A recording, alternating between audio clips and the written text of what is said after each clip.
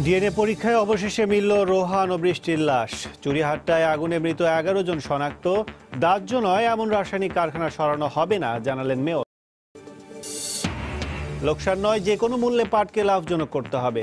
জাতীয় পাট দিবসে প্রধানমন্ত্রী কৃষি ও রপ্তানি পণ্য হিসেবে প্রণোদনা দেওয়ার ঘোষণা। ওবায়দুল কাদেরের মতো বিএনপি নেত্রীরও সুচিকিৎসার অধিকার আছে, মানববন্ধনের নেতারা।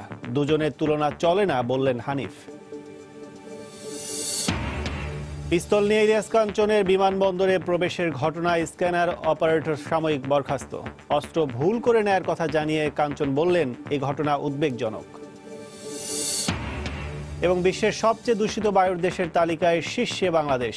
রাজধানীগুলোর মধ্যে ঢাকার অবস্থান দ্বিতীয়। এক সূক্ষ্ম কণার উপস্থিতিতে বাড়ছে রোগ সংক্রমণ, প্রতিবেদন প্রকাশ।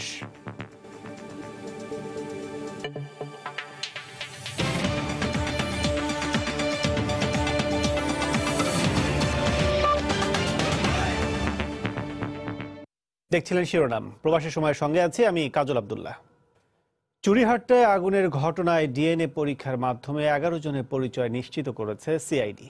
মিলেছে নর্থ সাউথের শিক্ষার্থী রোহান এবং গার্হস্থ্য অর্থনীতির ছাত্রী বৃষ্টির লাশ। 8 জনের লাশ বুধবার হস্তান্তর করা হয়েছে।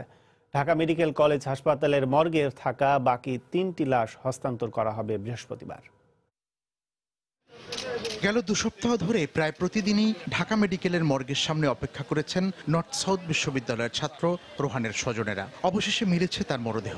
চুরিহাট্টায় অগ্নিকাণ্ডের রাতে নিখোঁজ বৃষ্টির নিয়তিও জানা গেছে। লাশ হয়ে ফিরে এসেছেন পরিবারের কাছে।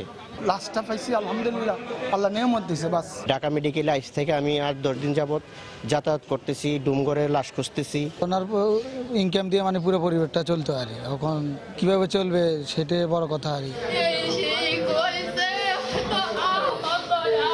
মরদেহ শনাক্তের খবরে দুপুর থেকে ভিড় বাড়ছিল ঢাকা মেডিকেলে। বিকেল থেকে রাত পর্যন্ত অপেক্ষা করে জেলা প্রশাসন কর্মকর্তাদের মাধ্যমে প্রিয়জনের মরদেহ বুঝে পায় 8 পরিবার। এমন দুর্ঘটনার পুনরাবৃত্তি বন্ধে কার্যকর পদক্ষেপ নেওয়ার আহ্বান জানান তারা। সরকারের কাছে অনুরোধ করব, এই সমস্ত আগুনগুলি যেন অদূর ভবিষ্যতে এই দেশের এই সমাজটাকে শেষ না করে দেয়। ঘনবসতি এলাকা সম্পন্ন এলাকায় যেন কোনো কেমিক্যাল জাতীয় কোনো দ্রব্য যেন না থাকে।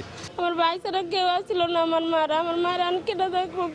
11 জনের স্বজনদের সাথে আমরা যোগাযোগ করেছিলাম। তাদের মধ্যে 8 জনের স্বজনরা আমাদের এখানে উপস্থিত হয়েছেন, আর বাকি 3 জনের স্বজনরা তারা জানিয়েছেন আগামীকাল আসবেন। যারা এখানে স্বজনরা এসেছেন তাদেরকে আমরা প্রাথমিকভাবে সরকারের পক্ষ থেকে লাশ দাফন কাফনের জন্য আমরা 20,000 করে টাকা দিয়েছি। অগ্নিকাণ্ডের পর চুরিহাট্টা থেকে উদ্ধার করা মরদেহ শনাক্তে স্বজনদের ডিএনএ নমুনার সংগ্রহ করে সিআইডি। 19টি মরদেহ এবং একটি খণ্ডিত হাতের বিপরীতে 48 জনের নমুনা সংগ্রহ করা হয়। এর মধ্যে 23 জনের নমুনা থেকে 11 জনের পরিচয় নিশ্চিত হওয়া গেছে। 1 থেকে 1.5 মাস 2 মাসে লেগে যায়, যেহেতু একটা লম্বা সিরিয়াল বা কিউ থাকে। যেহেতু এটা জাতীয় গুরুত্বপূর্ণ বিষয়, আমরা কিন্তু প্রায়োরিটি বেস করে এটাকে সবচেয়ে প্রাধিকার দিয়ে কাজটা করে যাচ্ছি, যে কারণে এটা চেষ্টা করবো তো মিনিমাম সময়ের মধ্যে শেষ করা যায়। 20 ফেব্রুয়ারি রাতে রাজধানীর চকবাজারের চুরিহাট্টায় ভয়াবহ আগুনের ঘটনায় এ পর্যন্ত প্রাণ হারিয়েছেন 71 জন। মিজানুর রহমান কবির, সময় সংবাদ, ঢাকা। পুরান ঢাকার দাহ্য রাসায়নিকের মজুদ সরাতে টাস্ক ফোর্সের অভিযান চলবে বলে জানিয়েছেন ঢাকা দক্ষিণের মেয়র সাইদ খোকন। ব্যবসায়ীদের সঙ্গে অসৎ আচরণ না করতে ম্যাজিস্ট্রেটদের প্রতি আহ্বান জানিয়েছেন প্রধানমন্ত্রীর বেসরকারি শিল্প বিনিয়োগ উপদেষ্টা সালমান এফ রহমান। বুধবার সকালে পুরান ঢাকার ব্যবসায়ীদের সঙ্গে মত বিনিময় সভায় এ তথ্য জানানো হয়। রাজধানী চকবাজারের চুরিহাট্টায় অগ্নিকাণ্ডের পর পুরান ঢাকার রাসায়নিক কারখানা ও গুদাম সরাতে 28 ফেব্রুয়ারি থেকে 10 সংস্থার সমন্বয়ে গঠিত টাস্কফোর্স অভিযান শুরু করে। ব্যবসায়ীদের অভিযোগ, দাহ্য রাসায়নিক নেই এমন কারখানাগুলোও অভিযান চালাচ্ছে দক্ষিণ সিটি কর্পোরেশন। এ সময় ব্যবসা সরাতে 6 মাস সময় চান তারা।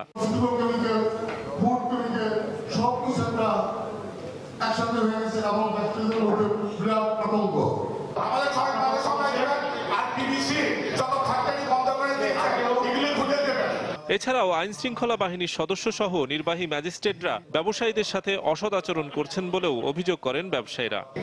আমাদের উপরে জুলুম করতেছে, অত্যাচার করতেছে। আমরা ট্যাক্স দিচ্ছি, ব্যাট দিচ্ছি, সব দেওয়ার পরে আমাকে এখানে ম্যাজিস্ট্রেটের কাছে আমরা জরিমানা দিব। আমরা যদি অ্যাসোসিয়েশনের লোক দেয়, সেখানে যদি আমরা জানতে চাই ঘটনাটা কি হচ্ছে, জেল দিয়ে দেয়। টাস্কফোর্সের অভিযান মাসব্যাপী অব্যাহত রাখার ঘোষণা দিয়ে আবাসিক এলাকায় বাণিজ্য চলতে পারবে না বলে সাফ জানিয়ে দেন দক্ষিণের মেয়র। অগ্নিকাণ্ডের জন্য ঝুঁকিপূর্ণ নয় এরকম শত শত কেমিক্যাল রয়েছে, আমরা জানি।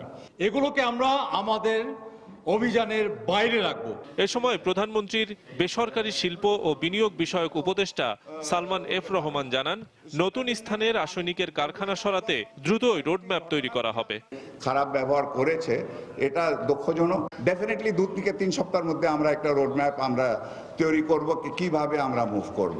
এটা যখন হয়ে যাবে আমার মনে হয় কিছুদিন পরে আর টাস্ক ফোর্সের আপনার প্রয়োজনও থাকবে না। চুরিহাট্টা ও নিমতলির ঘটনার পুনরাবৃত্তি রোধে ব্যবসায়ীদের আন্তরিক হওয়ার আহ্বান জানান প্রধানমন্ত্রীর উপদেষ্টা। শফিক মোহাম্মদ, সময় সংবাদ, ঢাকা। সরকারের পাশাপাশি পাটের সুদিন ফেরাতে বেসরকারি খাতের উদ্যোগ প্রত্যাশা করে প্রধানমন্ত্রী বলেছেন, প্রয়োজনে প্রণোদনা দেয়া হবে ব্যবসায়ীদের। বুধবার জাতীয় পাট দিবসের উদ্বোধনী অনুষ্ঠানে বঙ্গবন্ধু আন্তর্জাতিক সম্মেলন কেন্দ্রে বক্তব্য দেন তিনি। সরকারের পক্ষ থেকে পাটের বহুমুখী ব্যবহার নিশ্চিত করা হচ্ছে জানিয়ে শেখ হাসিনা বলেন, যে কোনো মূল্যে সোলানি আঁশের ঐতিহ্য ফেরাতে হবে। সোনালী আঁশ পাটের সঙ্গে জড়িয়ে আছে বাংলাদেশের ইতিহাস, ঐতিহ্য। দেশের তৃতীয় বৃহত্তম বৈদেশিক মুদ্রা অর্জনকারী পরিবেশ বান্ধব এই ফসলটির সঙ্গে দেশের 4 কোটি মানুষ প্রত্যক্ষ ও পরোক্ষভাবে জড়িত। অর্থকরী এই ফসলটির উজ্জ্বল সম্ভাবনা তুলে ধরতে প্রতি বছরের 6 মার্চ পালিত হচ্ছে জাতীয় পাট দিবস হিসেবে। এবছর তৃতীয়বারের মতো পাট দিবসের আয়োজনে যোগ দিতে বুধবার সকালে রাজধানীর বঙ্গবন্ধু আন্তর্জাতিক সম্মেলন কেন্দ্রে আসেন প্রধানমন্ত্রী। 14 ক্যাটাগরিতে পুরস্কার তুলে দেন এই খাত সংশ্লিষ্ট ব্যক্তি ও প্রতিষ্ঠানের হাতে। দিবসটি উপলক্ষে 2 দিন ব্যাপী আয়োজনের উদ্বোধন ঘোষণা করেন শেখ হাসিনা। অবৈধভাবে যারা ক্ষমতা দখলকারী তাদের ভিতরে একটা বৈমাত্র্য সুলভ আচরণ পাটের প্রতি ছিল। তাদের জন্য পাট শিল্পটাকে ধ্বংস করার জন্য উঠে পড়ে লেগেছিল। পাটের কোনো কিছুই কিন্তু ফেলা যায় না, সবই কিন্তু কাজে লাগানো যায়, কিন্তু এর জন্য প্রচুর গবেষণা প্রয়োজন এবং আমরা কিন্তু সেটা করে যাচ্ছি।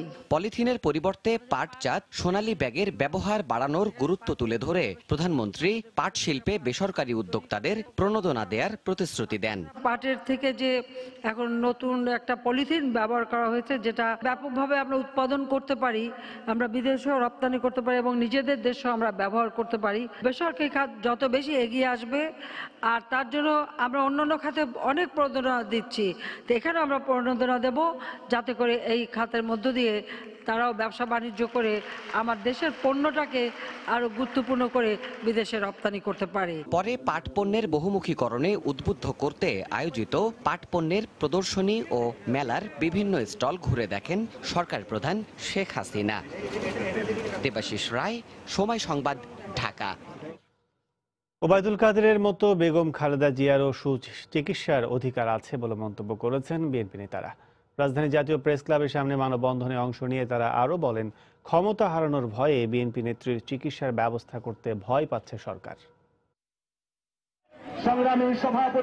বেগম জিয়ার মুক্তি ও চিকিৎসা দেওয়ার দাবিতে দুপুর 12:30 থেকে 1:30 পর্যন্ত বিএনপির এ মানববন্ধন অনুষ্ঠিত হয়। দলীয় মহাসচিব ও স্থায়ী কমিটির সদস্য সহ বিভিন্ন পর্যায়ের নেতাকর্মীরা এতে অংশ নেন। এ সময় বিএনপি নেতারা বলেন, কারাবন্দী বিএনপি নেত্রীর সাথে অমানবিক আচরণ করছে সরকার। কাদের সাহেবের আশু রোগ মুক্তি কামনা করেই বলতে চাই, ওনার যেমন চিকিৎসা পাওয়ার অধিকার আছে, তার চাইতে উন্নত চিকিৎসা পাওয়ার অধিকার সে রাখে। তাকে বঞ্চিত করা হচ্ছে। 73 বছর বয়স, 3বার প্রধানমন্ত্রী, 2বারের বিরোধী দলের নেত্রী, শহীদ প্রেসিডেন্ট জিয়াউর রহমানের স্ত্রী, তাকে আজকে বিনা চিকিৎসায় নির্জন কারাগারে দিনের পর দিন তাকে তিলে তিলে শেষ করে দেওয়ার ষড়যন্ত্র চলছে। মানববন্ধনে দেয়া বক্তব্যে মির্জা ফখরুল ইসলাম বলেন, ক্ষমতা হারানোর ভয়ে বেগম জিয়াকে আটকে রাখা হয়েছে। তারা মনে করে যে দেশনেত্রী ওই চিকিৎসা নিতে গেলেও বোধহয় তারা ক্ষমতা হারাবে। মানুষ তাদের উপর আস্থা হারিয়েছে, নির্বাচন কমিশনের উপর আস্থা হারিয়েছে। সুতরাং এই গণতন্ত্রকে পুনরুদ্ধার করতে প্রথম কাজ যেটি আমাদের করতে হবে সেটি হচ্ছে দেশনেত্রী বেগম খালেদা জিয়াকে মুক্ত করতে হবে। নির্বাচনের ফলাফল বাতিল করতে হবে এবং পুনরায় একটি নিরপেক্ষ নির্বাচন কমিশনের মাধ্যমে নিরপেক্ষ সরকারের অধীনে আবার নির্বাচন দিতে হবে। জনগণকে সঙ্গে নিয়ে দল পুনর্গঠনের মাধ্যমে সরকার পতনের আন্দোলন জোরদারেরও হুঁশিয়ারি দেন বিএনপি নেতারা। এমআর আমিন, সময় সংবাদ, ঢাকা। ওবায়দুল কাদেরের শারীরিক অবস্থা স্থিতিশীল জানিয়ে আওয়ামী লীগের যুগ্ম সাধারণ সম্পাদক মাহবুবুল আলম হানিফ বলেছেন, বেগম জিয়ার সঙ্গে তার পরিস্থিতির তুলনা চলে না। বুধবার সকালে ধানমন্ডিতে দলীয় সভাপতির রাজনৈতিক কার্যালয়ে সংবাদ সম্মেলনে তিনি কথা বলেন। এদিকে সিঙ্গাপুরে কাদেরের সঙ্গে থাকা বঙ্গবন্ধু শেখ মুজিব মেডিকেল বিশ্ববিদ্যালয়ের চিকিৎসক জানিয়েছেন, 2-1 দিনের মধ্যে কৃত্রিম কার্ডিয়াক সাপোর্ট খুলে ফেলার চিন্তা করা হচ্ছে। কিছুটা হলেও উদ্বেগ কমলো নেতাকর্মীদের। এখনো সংকটাপন্ন নয় আওয়ামী লীগের সাধারণ সম্পাদক ওবায়দুল কাদের। সবকিছু ঠিক থাকলে 1 সপ্তাহের মধ্যেই শুরু করা যাবে চিকিৎসার পরবর্তী ধাপ, বাইপাস সার্জারি। তার অবস্থা এখন আর সংকটপূর্ণ নেই। সামান্যত কিডনিতে ইনফেকশন আছে, এছাড়া তার বাকি অর্গানগুলো এখন পর্যন্ত মোটামুটি ফাংশনাল, সবই ঠিকঠাক মতো আছে। স্বাধীনতা সংগ্রামের জন্য, এই দেশের মুক্তির জন্য জীবন বাজি রেখে যুদ্ধ করেছিলেন দেশের শ্রেষ্ঠ সন্তানদের মধ্যে একজন। তার সঙ্গে আর একজন যিনি পাকিস্তানের সহযোগী ছিলেন, তার সঙ্গে কম্পেয়ার করার কোনো সুযোগ নেই। একজন কায়েদের চিকিৎসার জন্য কারা কর্তৃপক্ষ তারাই চূড়ান্ত সিদ্ধান্ত নেওয়ার ক্ষমতা রাখেন, তাদেরই দায়িত্ব। ওবায়দুল কাদেরের সঙ্গে থাকা বঙ্গবন্ধু মেডিকেল বিশ্ববিদ্যালয় হাসপাতালের চিকিৎসকও ভালো খবর দিয়েছেন। আওয়ামী লীগের এই নেতার কিডনির সংক্রমণ কমে আসছে, বাড়ছে প্রত্যক্ষ শ্বাস প্রশ্বাসের মাত্রাও। হার্টের কন্ডিশন, প্রেশার এবং হার্টবিট এগুলো খুব ভালো আছে এবং তারা চিন্তা করছে আগামী 2-1 দিনের ভিতর ওনার যে আর্টিফিশিয়াল মিনসগুলো আছে, যে ডিভাইসগুলো আছে, ওগুলো ওনারা খুলে ফেলার চিন্তা করছে। অসুস্থ হওয়ার একদিনের মাথায় উপমহাদেশের প্রখ্যাত হৃদরোগ বিশেষজ্ঞ দেবী শেঠির পরামর্শে সিঙ্গাপুর নিয়ে যাওয়া হয় ওবায়দুল কাদেরকে। চিকিৎসকরা জানিয়েছেন তার হৃদযন্ত্রে 3টি ব্লক ধরা পড়েছে। আজহার লিমন, সময় সংবাদ, ঢাকা। কুমিল্লায় হত্যা মামলায় উচ্চ আদালতে জামিন পেয়েছেন বেগম জিয়া। এতে তার মুক্তির আইনি প্রক্রিয়া গিয়েছে বলে মনে করছেন বিএনপি নেত্রীর আইনজীবীরা। তারা বলছেন বাকি 3টি মামলায় জামিন পেলেই মুক্তি পাবেন তিনি। অ্যাটর্নি জেনারেল জানান, এ জামিনের বিরুদ্ধে আপিল করা হবে। বেগম জিয়ার বিরুদ্ধে দায়ের হওয়া 36টি মামলার মধ্যে কুমিল্লায় বাসে আগুন দিয়ে 8 জন হত্যার মামলাটি বেশ গুরুতর। বুধবার উচ্চ আদালতে এই মামলায় জামিন হওয়ার পর বিএনপি নেত্রীর আইনজীবীরা বলছেন বাকি 3টি মামলাতেও জামিন মিলবে। বেগম জিয়ার বিরুদ্ধে সুনির্দিষ্ট কোনো অভিযোগ নাই। আমরা মনে করি কোর্ট রাইট ডিসিশন দিয়েছে, জামিন দিয়েছে। যে 2টো মামলা সাজা দিয়েছে ওই 2টো বাদে আর সবগুলো মামলা উনি জামিনে আছেন। অ্যাটর্নি জেনারেল বলছেন কুমিল্লার মামলায় জামিনের বিরুদ্ধে তারা আপিল করবেন। এছাড়া তার বিরুদ্ধে বেশ কয়েকটি মামলা থাকায় মুক্তি বিলম্বিত হবে বলেও মনে করেন তিনি। এই যে 7টি লোক তৎক্ষণাৎ মারা গেল পেট্রোল বোমায়, পরে একটি লোক মারা গেল, এই সমস্ত মারা যাওয়ার কারণই হলো বেগম খালেদা জিয়া। তার কারণ ওনার আহ্বানেই সেই সময় ওনার কর্মীরা এই রাস্তায় নেমে পেট্রোল বোমা নিক্ষেপ করেছে। জামিন প্রদানের আদেশের বিরুদ্ধে আমরা রাষ্ট্রপক্ষে যথাযথ পদক্ষেপ নেব এবং এটাকে স্থগিত করার জন্য প্রচেষ্টা চালাবো। মুক্তি পেতে বিএনপি চেয়ারপারসনকে জিয়া অরফানেজ ও চ্যারিটেবল ট্রাস্ট দুর্নীতি মামলা এবং মানহানির 1 মামলায় জামিন নিতে হবে। দুর্নীতি 2 মামলায় দণ্ডপ্রাপ্ত হয়ে 1 বছরের বেশি সময় ধরে কারাভোগ করছেন বেগম জিয়া। আফজাল হোসেন, সময় সংবাদ, ঢাকা। শেষ মুহূর্তে দলীয় সিদ্ধান্তের কারণে আগামীকাল শপথ নিচ্ছেন না জাতীয় ঐক্যফ্রন্ট থেকে নির্বাচিত মোকাব্বির খান। বুধবার সন্ধ্যায় এক সংবাদ বিজ্ঞপ্তিতে এ তথ্য জানিয়েছে গণফোরাম। একাদশ সংসদ নির্বাচনে সিলেট 2 আসন থেকে উদীয়মান সূর্য প্রতীক নিয়ে নির্বাচিত হন তিনি। তবে গণফোরাম থেকে নির্বাচিত আরেক সংসদ সদস্য সুলতান মোহাম্মদ মনসুর আহমেদ সকাল 11টায় শপথ নেবেন বলে জানা গেছে। গণফোরাম থেকে নির্বাচিত সুলতান মোহাম্মদ মনসুর আহমেদ মৌলভীবাজার 2 আসন থেকে ধানের শীষ প্রতীক নিয়ে নির্বাচিত হন। পিস্তল নিয়ে হযরত শাহজালাল আন্তর্জাতিক বিমানবন্দরে চিত্রনায়ক ইলিয়াস কাঞ্চনের স্ক্যানিং মেশিন পার হওয়ার ঘটনায় একজন অপারেটরকে সাময়িক বরখাস্ত করা হয়েছে। গঠন করা হয়েছে তদন্ত কমিটি। কাঞ্চন বলছেন ভুল করে অস্ত্র বহন করেছিলেন তিনি, তবে স্ক্যানারে ধরা না পড়ার বিষয়টি উদ্বেগজনক। এদিকে অভ্যন্তরীণ ফ্লাইটেও তল্লাশিতে কড়াকড়ি থাকা উচিত বলে মনে করছেন বিশ্লেষকরা। বিস্তারিত জানাচ্ছেন হাজরা শিউলি। বিমানবন্দরের কয়েক স্তরের নিরাপত্তা বেষ্টনী পার হয়ে একজন যাত্রী কিভাবে খেলনা পিস্তল ও বোমা সদৃশ জিনিস নিয়ে বিমানে ওঠার সুযোগ পান। চট্টগ্রামে বিমান ছিনতাই চেষ্টার পর এই প্রশ্নই ঘুরপাক খাচ্ছে সবার মনে। এ বিষয়ে সুরাহা না হতেই ইলিয়াস কাঞ্চনের পিস্তল ও গুলি নিয়ে অভ্যন্তরীণ টার্মিনালের প্রথম নিরাপত্তা স্তর নির্বিঘ্নে পার হওয়ার ঘটনায় আবারও আলোচনায় শাহজালাল আন্তর্জাতিক বিমানবন্দরের নিরাপত্তা ব্যবস্থা। তবে ভুলবশত অস্ত্র নিয়ে বিমানবন্দরে প্রবেশ করার কথা জানালেন ইলিয়াস কাঞ্চন। আমার অজান্তে আমার কম্পিউটার ব্যাগের মধ্যে আর্মসটা রয়ে গেছে, আর্চওয়ে দিয়ে পার হলাম। পার হওয়ার পর আমি হাতে করলাম, আমার বডি টডি চেক করলো, করার পর তারপরে আমি ব্যাগ দেখলাম যে স্ক্যান থেকে বাইরে চলে আসছে। রিং করে ভিতরে ঢুকতে গেলাম তো ওখানে আরেকটা স্ক্যানার আছে। তখন আমার মনে পড়লো যে আমার তো আর্মস রয়ে গেছে এটা। কিন্তু তখন আমি সিকিউরিটিকে বললাম যে আমি ভুলে গেলাম, ঠিক আছে, কিন্তু স্ক্যান করালাম, সেই জায়গায় নোটিশ হলো না কেন, আমার আর্মসটা ধরা পড়লো না কেন। এদিকে স্ক্যানিং এ অস্ত্র থাকার বিষয়টি ধরা পড়েছে বলে দাবি বিমান সচিবের। ওনার লাগেজটা স্ক্যানারের ভিতরে দিয়েই উনি দৌড়ে সামনে চলে গেছেন। এরপরে ওনার লাগেজ সহ ওনাকে ধরা হয়েছে। তখন উনি বলছেন হ্যাঁ আমার এখানে উইপন রয়ে গেছে, আমি সরি। এরপরেও ওখানে যারা দায়িত্ব পালন করেছে এখানে একজন স্ক্যানার যে ভিউয়ার ছিল তাকে সাময়িক বরখাস্ত করেছি আমরা, এবং একটা তদন্ত টিম গঠন করা হয়েছে। গত 24 ফেব্রুয়ারি বিমান ছিনতাই চেষ্টাকারী পলাশের গন্তব্য চট্টগ্রাম হলেও তিনি দুবাইগামী ফ্লাইটে যাত্রী হয়ে ঢাকা থেকে উঠেছিলেন।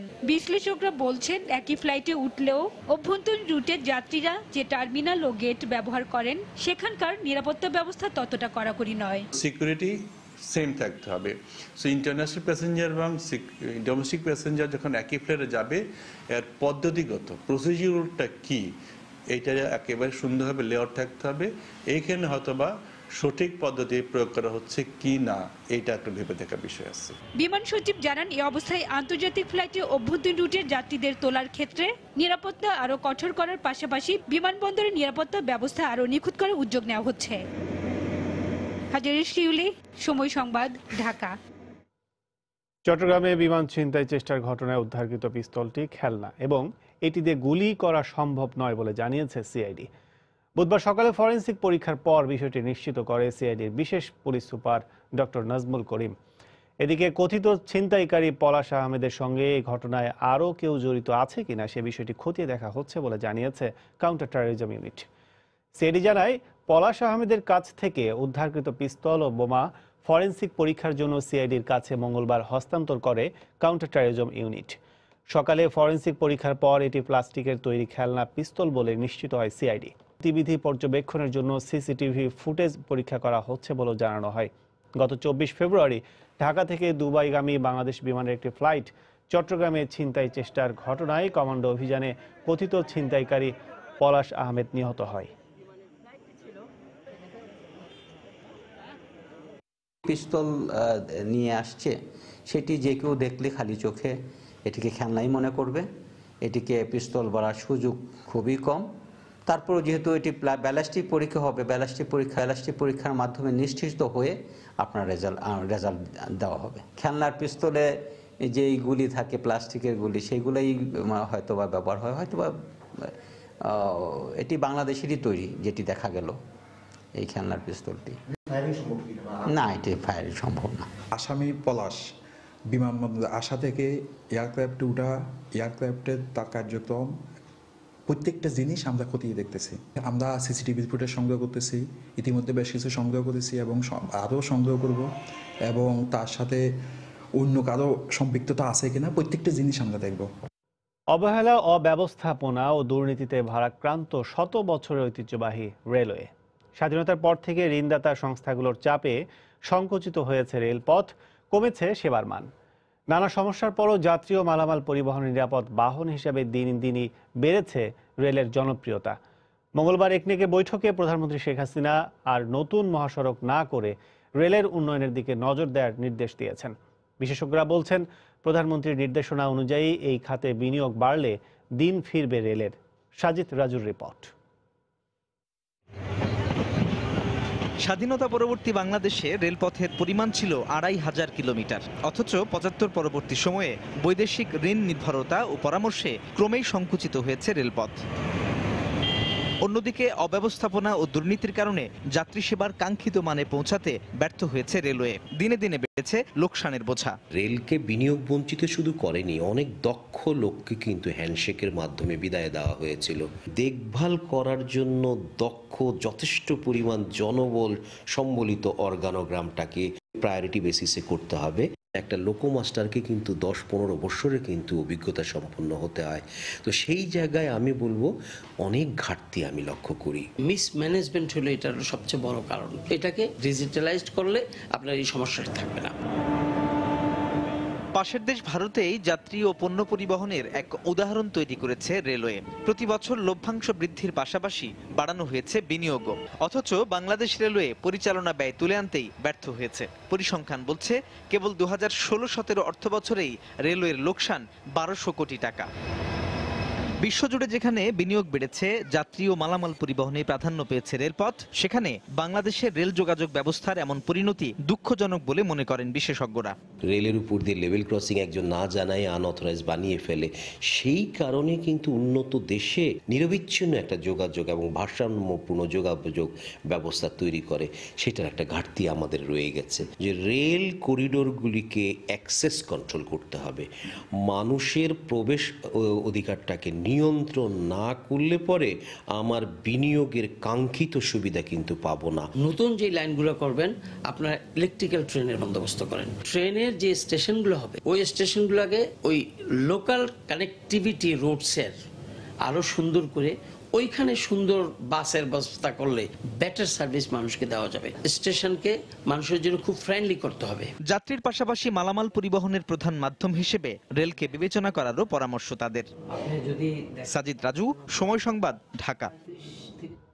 অবশেষে খনন করে তুরাগ দখল করে গড়ে তোলা বহুল আলোচিত আমিন মমিন হাউজিং অপসারণ শুরু হয়েছে।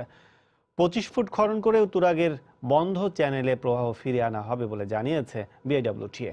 পাশাপাশি অন্য অবৈধ হাউজিংগুলোর জমিতেও শিগগিরই খনন শুরুর কথা জানিয়েছে সংস্থাটি।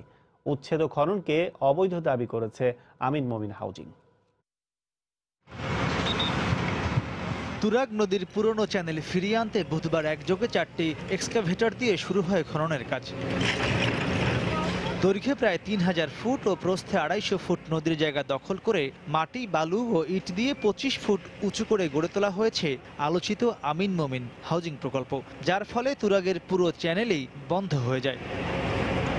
শিগগিরই আরো কয়েকটি এক্সকাভেটর ও ড্রেজার মেশিন যুক্ত করে খনন কাজ জোরালো করা হবে বলে জানান বিএডব্লিউটি এর বন্দর পরিচালক। যেহেতু এটা আমাদের সেকেন্ড ক্লাস নৌ রুট নেভিগেবল করার জন্য আমাদের 10 ফিট পানি থাকতে হবে, তো সেই প্রক্রিয়া আমরা কাজ হাতে নিয়েছি। রাতের মধ্যেই আরো 5টা এক্সকাভেটর এখানে নিয়োজিত হবে। আগামী পরশুদিন থেকে আপনারা দেখবেন ড্রেজারও কাজ করছে। বেলা 11টার পর ঘটনাস্থলে এসে বিএডব্লিউটি এর অভিযানকে অবৈধ দাবি করেন হাউজিংটির আইনজীবী। হাইকোর্টের রায়ও আমাদের পক্ষে। অর্থাৎ আমাদেরকে যে উচ্ছেদ করা হচ্ছে এটা বেআইনিভাবে করা হচ্ছে। আমরা সরাসরি চেয়ারম্যান, সচিব মহোদয়ের সাথেও যোগাযোগ করেছি, তারা বলেছে আপনাদের কাগজপত্র বৈধ আছে। এ সময় কাজে বাধা দেওয়ার অভিযোগে নির্বাহী ম্যাজিস্ট্রেটের নির্দেশে হাউজিংয়ের একজন ব্যবস্থাপককে আটক করা হলেও সন্ধ্যায় জরিমানা করে ছেড়ে দেওয়া হয়। নদীর প্রবাহ ফিরিয়ে আনতে 2-3 মাস সময় লাগবে জানিয়ে অভিযানে নেতৃত্ব প্রদানকারী কর্মকর্তা বলেন, ধারাবাহিকভাবে অন্যান্য অবৈধ হাউজিংও উচ্ছেদ করা হবে। নদীর জায়গা নদীকে ফিরিয়ে দিতে, নদীকে দখল দূষণ মুক্ত করে প্রবাহমান রাখতে যা যা করণীয় আমরা কিন্তু সেটা করব। রাবিশগুলো অপসারণ করার পরেই কিন্তু বালি বের হচ্ছে, দেখছেন। এই বালিগুলো আমরা ড্রেজ আউট করে দেব। স্থানীয়রা বলছেন, কষ্টসাধ্য হলেও শেষ পর্যন্ত যদি তুরাগের এই চ্যানেলটি পুরোপুরি বন্ধ করে গড়ে তোলা এই অবৈধ হাউজিংটি খনন করে নদীর জায়গা নদীকে ফিরিয়ে দিয়ে আবারও পুরনো প্রবাহ ফিরিয়ে আনা যায়, তাহলে তা হবে দেশের সকল অবৈধ হাউজিং মালিকদের জন্য একটি কঠোর বার্তা। তাই তারা বলছেন, যে কোনো মূল্যে বিএডব্লিউটি এর এই কাজটি সফলভাবে সম্পন্ন করা উচিত। মাহমুদ রাকিব, সময় সংবাদ, ঢাকা। অর্থ আত্মসাতের অভিযোগে সাবেক ফার্মার্স ব্যাংকের বিভিন্ন কর্মকর্তাদের দুর্নীতি দমন কমিশন দুদক জিজ্ঞাসাবাদ করলেও সে সময়কার পরিচালনা পর্ষদের উচ্চ পর্যায়ের ব্যক্তিরা থেকে গেছে ধরা ছোঁয়ার বাইরে। ব্যাংকটির সাবেক চেয়ারম্যান ও ব্যবস্থাপনা পরিচালকদের বিষয়ে দুদকের তেমন কোনো পদক্ষেপ না থাকলেও দুদক বলছে, তদন্তের স্বার্থে যাকে প্রয়োজন মনে হবে তাকে জিজ্ঞাসাবাদ করা হবে। তবে ব্যাংকটির অনিয়মের বিষয়ে তদন্ত করতে দুদক বাধাগ্রস্ত হচ্ছে বলে মনে করেন বাংলাদেশ ব্যাংকের সাবেক ডেপুটি গভর্নর। সামির রুপলকে সঙ্গে নিয়ে ইমতিয়াজ আহমেদের রিপোর্ট। 2013 সালে অনুমোদন পাওয়া ফার্মার্স ব্যাংক পরিচালনা শুরুর 3-4 বছরের মাথায় নানা অনিয়ম ও ঋণ জালিয়াতিতে ব্যাপক সমালোচনার মুখে পড়ে। এক পর্যায়ে প্রতিষ্ঠানটি গ্রাহকের আমানতের টাকা ফেরত দেওয়ার সক্ষমতা হারায়। ব্যর্থতা ও অনিয়মে সরাসরি জড়িত থাকার অভিযোগে কেন্দ্রীয় ব্যাংকের নির্দেশে একে একে পদত্যাগ করতে বাধ্য হন ব্যাংকের চেয়ারম্যান, ব্যবস্থাপনা পরিচালক সহ পরিচালনা পর্ষদের সদস্যরাও। ঋণ জালিয়াতির ঘটনায় এর আগে কয়েকজন ব্যাংকারকে আসামি করে 3টি মামলাও হয়। অভিযুক্ত কর্মকর্তাদের কয়েক দফায় জিজ্ঞাসাবাদ করে দুদক, যার ধারাবাহিকতায় অর্থ আত্মসাতের অভিযোগে ব্যাংকটির বিভিন্ন শাখার 9 ব্যাংক কর্মকর্তাকে জিজ্ঞাসাবাদ করে দুর্নীতি দমন কমিশন দুদক।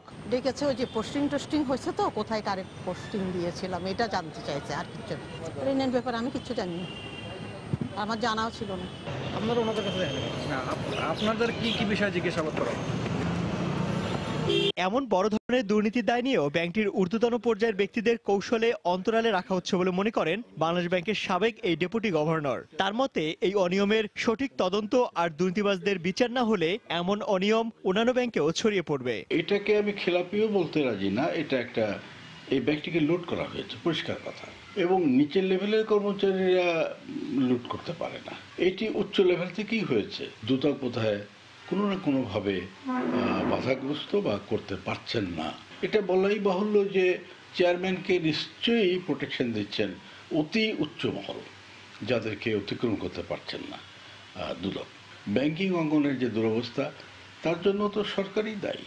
জিজ্ঞাসাবাদের আওতায় কেন আসছে না ঊর্ধ্বতন কর্মকর্তারা, এমন প্রশ্ন ছিল দুদকের কাছে।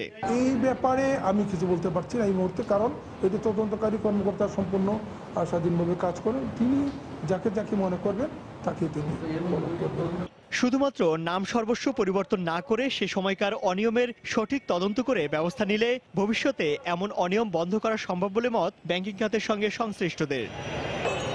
ইমতিয়াজ আহমেদ, সময় সংবাদ, ঢাকা। প্রবাসী সময় আরও থাকছে।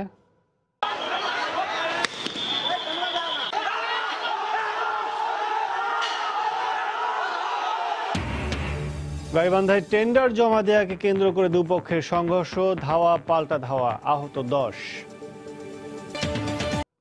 পার্ক নির্মাণের জন্য আরও উপযুক্ত জায়গা থাকা সত্ত্বেও শুধু ইতিহাস মুছে ফেলার জন্যই 7ই মার্চের ঐতিহাসিক স্থানে শিশু পার্ক নির্মাণ করা হয়েছে বলে মন্তব্য করেছেন আওয়ামী লীগের নেতা অ্যাডভোকেট কামরুল ইসলাম এমপি। বুধবার সকালে রাজধানীর বকশী বাজারে একটি কলেজের বার্ষিক ক্রীড়া প্রতিযোগিতার উদ্বোধন করে তিনি কথা বলেন। মার্চের যে ঐতিহাসিক স্থানটিতে দাঁড়িয়ে জাতির জনক বঙ্গবন্ধু ঘোষণা করেছিলেন এইবারের সংগ্রাম আমাদের মুক্তির সংগ্রাম, আমাদের স্বাধীনতার সংগ্রাম, যে স্থানটিতে 71-এ পাক হানাদার বাহিনী আত্মসমর্পণ করেছিল মুক্তি বাহিনী ও মৃত্যু বাহিনীর কাছে, সেই স্থানটিতে নির্মাণ করা হয়েছে শিশু পার্ক। খুনি জিয়াউর রহমান সেদিন নতুন প্রজন্ম যাতে ইতিহাস জানতে না পারে, তারা যাতে এই ঐতিহাসিক স্থানটিকে চিহ্নিত করতে না পারে, তার জন্য সেই স্থানটিকে বেছে নিয়েছিল শিশু পার্ক করার জন্য। আমি শিক্ষকদের বলবো, অভিভাবকদের বলবো, আমাদের সন্তানদের মুক্তিযুদ্ধের সঠিক ইতিহাস তাদেরকে জানাতে হবে। বিশ্বের সবচেয়ে দূষিত বায়ুর দেশের তালিকার শীর্ষে বাংলাদেশ, আর রাজধানীগুলোর মধ্যে দিল্লির পরই এখন ঢাকার অবস্থান। আইকিউআর এয়ার ভিজুয়াল ও গ্রিন পিসের এক যৌথ গবেষণায় এ তথ্য উঠে আসে। সরকারের সদিচ্ছা ও সাধারণ মানুষের সচেতনতা ছাড়া বায়ু দূষণ কখনোই রোধ করা সম্ভব নয় বলে মনে করছেন পরিবেশবিদরা। পরিবেশ দূষণ বাংলাদেশিদের কাছে নতুন কিছু নয়। ইটের ভাটা, ট্যানারির বর্জ্য, শিল্প বর্জ্য, মেডিকেল বর্জ্য, যেখানে সেখানে গৃহস্থালির বর্জ্য, যানবাহনের ধোঁয়া সহ নানা কারণে দূষণ এখন বিপর্যয়ের রূপ নিয়েছে। মঙ্গলবার 2018 সালে বিশ্বব্যাপী দূষণের মাত্রা নিয়ে প্রতিবেদন তৈরি করে আইকিউএআর এয়ার ভিজুয়াল অ্যান্ড গ্রিনপিস নামে একটি বেসরকারি সংস্থা। গবেষণায় উঠে এসেছে বাংলাদেশের বাতাসে PM 2.5 নামে এক ধরনের সূক্ষ্ম কণার উপস্থিতির গড় মাত্রা 97.1%, যার ফলে দূষিত বায়ুর দেশের তালিকায় এখন শীর্ষে বাংলাদেশ। এই সূক্ষ্ম কণার কারণে মানুষের ফুসফুস, হৃদযন্ত্র এবং রক্ত প্রবাহে নানা ধরনের রোগ সংক্রমিত হয়ে থাকে, এমনকি ক্যান্সার কিংবা হার্ট অ্যাটাক হয়ে থাকতে পারে, এমনটাই বলা হয়েছে এই প্রতিবেদনে। আমাদের বাচ্চাদের, বিশেষ করে শিশুদের আপনার হাঁপানি, অ্যাজমার রোগ, রেসপিরেটরি ডিজিজ বাড়ছে, ব্রেনের যে বিকাশ ক্ষতিগ্রস্ত হচ্ছে। বিভিন্ন জায়গায় আমরা যখন শহরে এক জায়গা থেকে আরেক জায়গায় যাই, এর মধ্যে আসলে আমরা সালফার ডাইঅক্সাইড, সীসা, এই জাতীয় ক্ষতিকর, ক্রোমিয়াম, ক্যাডমিয়াম যেগুলো ক্যান্সার করে, এই ধরনের ক্ষতিকর উপাদানগুলি আমরা শ্বাসের মাধ্যমে নিচ্ছি। তবে আইনের যথাযথ প্রয়োগ, সরকারের সদিচ্ছা ও সাধারণ মানুষের সচেতনতা ছাড়া বায়ু দূষণ কখনোই রোধ করা সম্ভব না বলে মনে করছেন পরিবেশবিদরা। দেশের প্রচলিত আইন যদি প্রয়োগ করা হয় তাহলে আমি মনে করি যে 40% বায়ু দূষণ রোধ করা সম্ভব। কাজেই দূষণকারী উৎসগুলোকে নিয়ন্ত্রণ করার পাশাপাশি সবুজায়ন এবং জলাশয় ফিরিয়ে আনার দিকে আমাদের মন দিতে হবে। এদিকে বিশ্বব্যাংকের গবেষণা অনুযায়ী বাংলাদেশে এক বছরেই পরিবেশ দূষণে মারা যায় 80,000 মানুষ। দেশে প্রতি বছর যত মানুষের মৃত্যু হয় তার 28 ভাগই পরিবেশ দূষণজনিত রোগে। সারা বিশ্বে এই হার মাত্র 16%। মুজাহিদ শুভ, সময় সংবাদ, ঢাকা। এবার প্রবাসের খবর। বর্তমান মোদী সরকার যত দ্রুত ক্ষমতা ছাড়বে ততই ভারতের মঙ্গল বলে মন্তব্য করেছেন পশ্চিমবঙ্গের মুখ্যমন্ত্রী মমতা বন্দ্যোপাধ্যায়। বুধবার বিকেলে কলকাতার একটি অনুষ্ঠানে মমতা হুঁশিয়ার করে বলেন, ভারত থেকে মোদী, অমিত শাহ এবং বিজেপির নাম মুছে ফেলবে তৃণমূল কংগ্রেস। সৌদি আরবের জেদ্দায় প্রবাসী বাংলাদেশিদের সঙ্গে মত বিনিময় সভা করেছেন প্রবাসী কল্যাণ প্রতিমন্ত্রী ইমরান আহমদ। মঙ্গলবারের সভায় জেদ্দা, মক্কা ও তায়েফে বসবাসরত ব্যবসায়ী, চিকিৎসক ও গণমাধ্যম কর্মীদের সহ বিভিন্ন পেশাজীবীদের সঙ্গে আলোচনা করেন তিনি। এতে প্রতিমন্ত্রীর সফরসঙ্গী যুগ্ম সচিব ও জেদ্দা কনসুলেটের কর্মকর্তারাও উপস্থিত ছিলেন। এতে সভাপতিত্ব ও স্বাগত বক্তব্য দেন কনসাল জেনারেল FM বোরহানউদ্দিন। মতবিনিময় সভায় প্রবাসী বাংলাদেশিরা প্রতিমন্ত্রীর কাছে তাদের বিভিন্ন সমস্যা ও দাবি তুলে ধরেন। প্রবাসীদের সমস্যা সমাধানের আশ্বাসও দেন প্রতিমন্ত্রী ইমরান।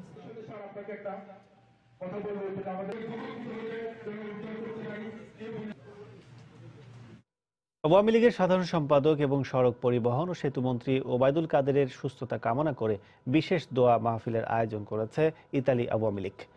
রাজধানীর রোমের একটি হলে অনুষ্ঠানের সঞ্চালনা করেন হাসান ইকবাল।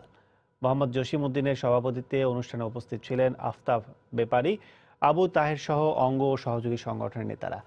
আলোচনার সভা শেষে ওবায়দুল কাদেরের সুস্থতা কামনায় বিশেষ মোনাজাত করা হয়।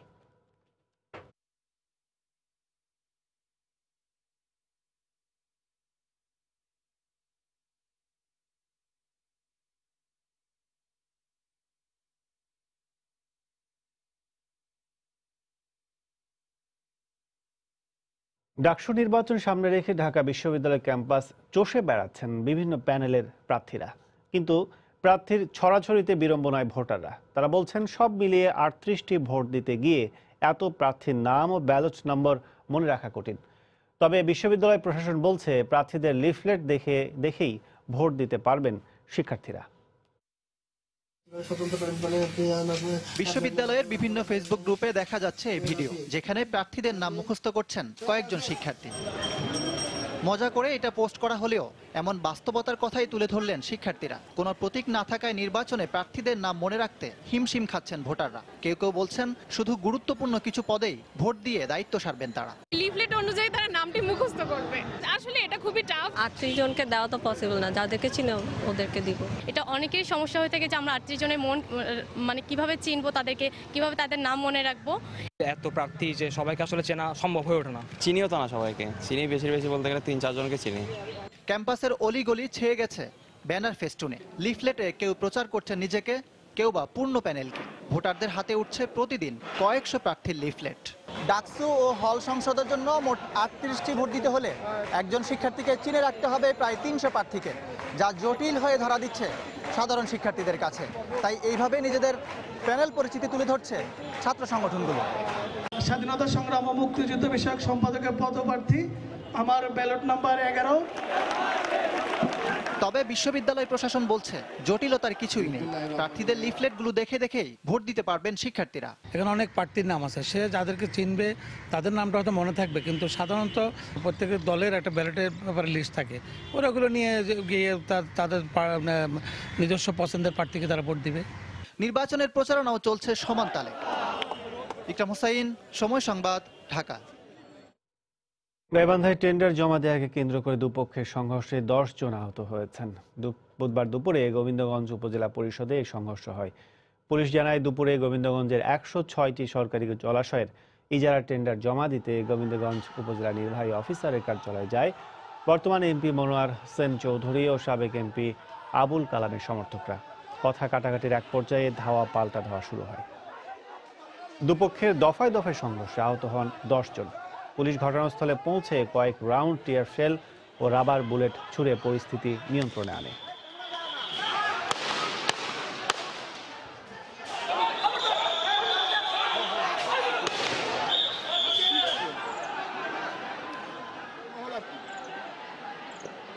সাবেক এমপি মহোদয়ের গ্রুপ এবং বর্তমান এমপি মহোদয়ের গ্রুপ, তো উভয়ই আওয়ামী লীগের, তাদের টেন্ডার ড্রফিং করবে কি করবে না এটা নিয়ে তাদের ভিতরে তর্কাতর্কি পিটাপিটি।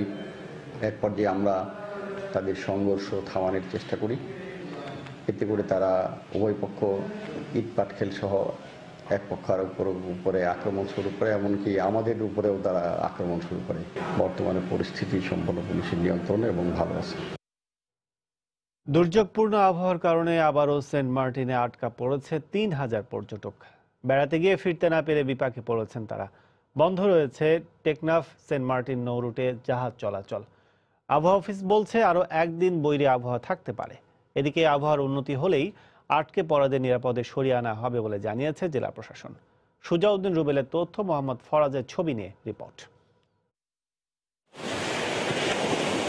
সাগর উত্তাল, 3 নম্বর সতর্কতা সংকেত। জোয়ারের পানি স্বাভাবিকের চেয়ে 2 থেকে 3 ফুট উচ্চতায় প্রবাহিত হচ্ছে। গত 2 দিন ধরে কক্সবাজারে হালকা ও মাঝারি বৃষ্টিপাত অব্যাহত রয়েছে, যার কারণে কক্সবাজারে বেড়াতে এসে বিপাকে পড়েছেন পর্যটকরা। আর দুর্যোগপূর্ণ আবহাওয়ার কারণে টেকনাফ সেন্ট মার্টিন নৌপথে পর্যটকবাহী জাহাজ চলাচল বন্ধ থাকায় আবারও সেন্ট মার্টিনে বেড়াতে এসে আটকা পড়েছে 3000 পর্যটক। আসার পর থেকে যে বৃষ্টি শুরু হয়েছে তার জন্য গতকালকে তো বের হইতে পারিনি, আজকে সকালেও বের হইতে পারিনি। এদিকে স্থানীয় আবহাওয়া অফিস বলছে গত 24 ঘন্টায় কক্সবাজারে 82 মিলিমিটার বৃষ্টিপাত রেকর্ড করা হয়েছে। হালকা ও মাঝারি বৃষ্টিপাত বৃহস্পতিবারও অব্যাহত থাকতে পারে। পরবর্তী সিগন্যাল উইথড্র হওয়া না পর্যন্ত যাতে এই আপনার শিপ চলাচলগুলো বন্ধ থাকে। আর জেলা প্রশাসনের পর্যটন সেলের নির্বাহী ম্যাজিস্ট্রেট জানান, আটকে পড়া পর্যটকদের নিরাপদে টেকনাফ ফিরিয়ে আনা হবে এবং টেকনাফ সেন্ট মার্টিন নৌপথে জাহাজ চলাচল বন্ধ রাখার নির্দেশনাও আসতে পারে। 3 নম্বর সিগন্যাল রয়েছে। আমরা আশা করছি আগামীকাল হয়তো বা যদি বাতাস না থাকে এবং সিগন্যাল থাকলেও যদি রৌদ্রোজ্জ্বল আবহাওয়া থাকে তাহলে আমরা কালকে উদ্ধার করতে পারবো। গত 10 দিনে দুর্যোগপূর্ণ আবহাওয়ার কারণে দুবার সেন্ট মার্টিনে আটকা পড়েছিল 4500-এর অধিক পর্যটক, যাদেরকে জেলা প্রশাসনের উদ্যোগে নিরাপদে সেন্ট মার্টিন থেকে টেকনাফ ফিরিয়ে আনা হয়। সময় সংবাদ, কক্সবাজার। রাজধানীর নর্থ সাউথ বিশ্ববিদ্যালয়ের ক্যান্টিনে অস্বাস্থ্যকর পরিবেশে খাবার তৈরির প্রমাণ পেয়েছে ভোক্তা অধিকার সংরক্ষণ অধিদপ্তর। একই চিত্র দেখা গেছে অ্যাপোলো হাসপাতালের ক্যান্টিনেও।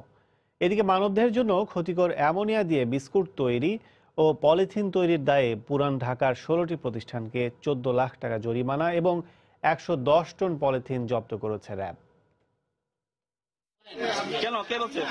বুধবার দুপুরে নর্থ সাউথ বিশ্ববিদ্যালয়ে অভিযানে যায় ভোক্তা অধিকার সংরক্ষণ অধিদপ্তর। এ সময় একটি বেসরকারি টেলিভিশনকে প্রবেশ করতে বাধা দেয়া হয়। দুর্ব্যবহার করা হয় ভোক্তা অধিকারের কর্মকর্তাদের সঙ্গে।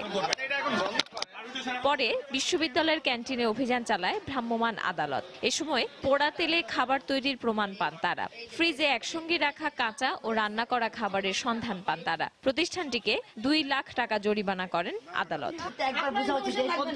এরপর অভিযান চলে অ্যাপোলো হাসপাতালে। ক্যান্টিনে অস্বাস্থ্যকর পরিবেশের অভিযোগে 1 লাখ টাকা জরিমানা করা হয়। ফার্মেসিতে পণ্যের গায়ে দাম লেখা না থাকায় জরিমানা করা হয় 30,000 টাকা। আমরা আইনের যে সর্বোচ্চ ধারা, যে প্রথমে জরিমানা করা, তারপরে এটা সাময়িকভাবে বন্ধ করা, তারপরে তার লাইসেন্স বাতিলের জন্য যতগুলো পদক্ষেপ আইন অনুযায়ী সবগুলোই কিন্তু করা হবে। একই দিন বিকেলে পুরান ঢাকার সোয়ারীঘাটে অভিযান চালায় র্যাব। এ সময় 16টি পলিথিন তৈরির কারখানাকে 14 লাখ টাকা জরিমানা এবং বিদ্যুৎ সংযোগ বিচ্ছিন্ন করা হয়। জব্দ করা হয় 110 টন অবৈধ পলিথিন। এখানে পলিথিন তৈরি করার জন্য প্রচুর পরিমাণে দাহ্য পদার্থ এখানে কিন্তু আসলে সংরক্ষণ করা হয়েছে। পাশাপাশি প্রচুর পরিমাণ পলিথিন এখানে তৈরি করা হয়েছে। মূলত এই অপরাধের কারণে এখানে 16টি প্রতিষ্ঠানকে আমরা ডিসকানেক্ট করে দিয়েছি, বিদ্যুৎ লাইন সংযোগ বিচ্ছিন্ন করে দিয়েছি। এছাড়া মানবদেহের জন্য ক্ষতিকর অ্যামোনিয়া দিয়ে তৈরি বিস্কুট কারখানাতেও অভিযান চালায় র্যাব। জরিমানা করা হয় বেকারির মালিককে। পারমিতা হিম, সময় সংবাদ, ঢাকা। 6 বছর পেরিয়ে গেলেও নারায়ণগঞ্জের মেধাবী ছাত্র ত্বকী হত্যা মামলায় অভিযোগপত্র দাখিল করতে পারেনি র্যাব। এতে ক্ষোভ প্রকাশ করেছেন স্বজন ও জেলা নাগরিক কমিটির নেতারা। ত্বকী হত্যা মামলায় 4 জনকে গ্রেফতার করা হলেও তার মধ্যে মাত্র 1 জন কারাগারে রয়েছে, বাকি 3 জন জামিনে। এর মধ্যে আসামি সুলতান শওকত ভ্রমর ও ইউসুফ হোসেন লিটন আদালতে স্বীকারোক্তিমূলক জবানবন্দি দিয়েছে। কিন্তু গোয়েন্দা পুলিশের তদন্ত সন্তোষজনক না হওয়ায় বাদী ত্বকীর বাবা রফিউর রব্বি উচ্চ আদালতে রিট করলে মামলাটি র্যাবের কাছে হস্তান্তর করা হয়। হত্যাকাণ্ডে জড়িতরা প্রভাবশালী হওয়ায় বিচার প্রক্রিয়া বিলম্বিত হচ্ছে বলে অভিযোগ স্বজনদের। 2013 সালের 6 মার্চ নারায়ণগঞ্জের পুরান কোর্ট এলাকা থেকে অপহরণের পর হত্যা করা হয় স্কুল ছাত্র তানভীর মোহাম্মদ ত্বকীকে।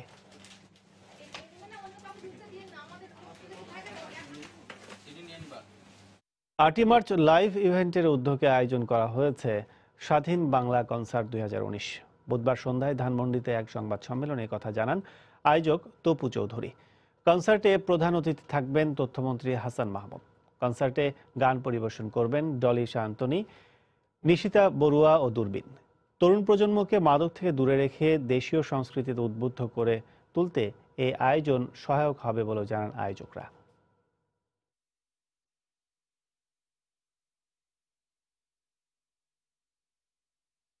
এ পর্যায়ে শীর্ষ সংবাদ জানিয়ে দিচ্ছে আরেকবার।